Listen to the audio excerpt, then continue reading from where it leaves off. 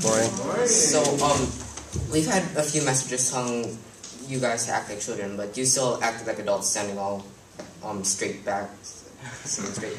So please act like children so that any mistakes I make don't seem like obvious. Okay, so God gave us many gifts, and we're always thankful, right? But sometimes saying thank you doesn't really seem like enough. So, in the parable of the kingdom is also what happened. Wait, I'll just read that one. Again, it will be like a man going on a journey who called his servants and entrusted his property to them. To one he gave 5 talents of money, to another 2 talents, and to another 1 talent, each according to his ability. Then he went on his journey. The man who had received 5 talents went at once and put his money to work and gained 5 more. So also, the one with 2 talents gained 2 more. But the man who had received the 1 talent went off, dug a hole in the ground, and hid his master's money. After a long time, the master of those servants returned and settled accounts with them.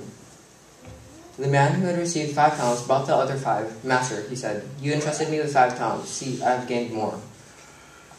His master replied, well done, good and faithful servant. You have been faithful with a few things. I will put you in charge of many things. Come and share your master's happiness.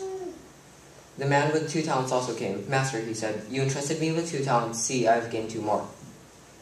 His master replied, well done, good and faithful servant. You have been faithful with a few things. I will put you in charge of many things. Come and share your master's happiness. Then the man who received the 1 talent came. Master, he said, I knew that you are a hard man, harvesting where you have not sown, and gathering where you have not scattered seed. So I was afraid and went out and hid your talent in the ground. See, here is what belongs to you. His master replied, you wicked, lazy servant. So you know that I harvest where I have not sown, and gather where I have not scattered seed. Well, then you should have put the money on deposit with the bankers, so that when I returned, I could have received it back with interest. Take the talent from him and give it to the one who has 10 talents. For everyone who has will be given more, and he will have an abundance. Whoever does not have, even what he has will be taken from him. So, not looking at the big picture, but looking at like the actual talents, but not money, like singing, art, speaking, which I don't have.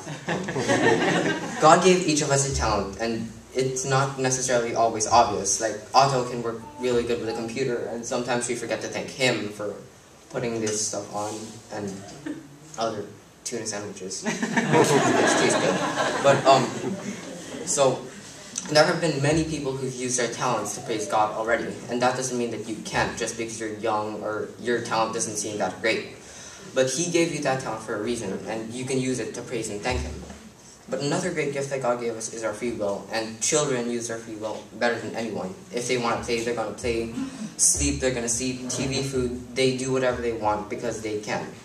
Sometimes, though, they could forget to thank God that they get that choice to eat pizza and skip vegetables. So there may have been messages similar to this one, but that brings me to another point. We're each unique, aren't we? Like, Steven, you're not exactly the same as Melinda. I mean, you might have similarities, but not really. So God created each of us uniquely, and He made us who we are.